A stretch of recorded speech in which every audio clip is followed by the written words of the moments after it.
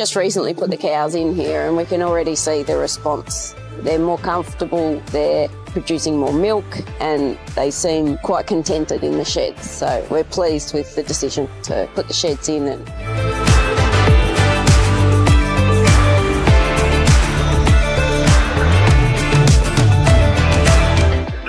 We're not wasting as much feed, so we've got a feed alley down the middle of the shed, and we've cut our feed wastage from 25% back down to 2%, and that just pays for the shed within itself for the feed wastage.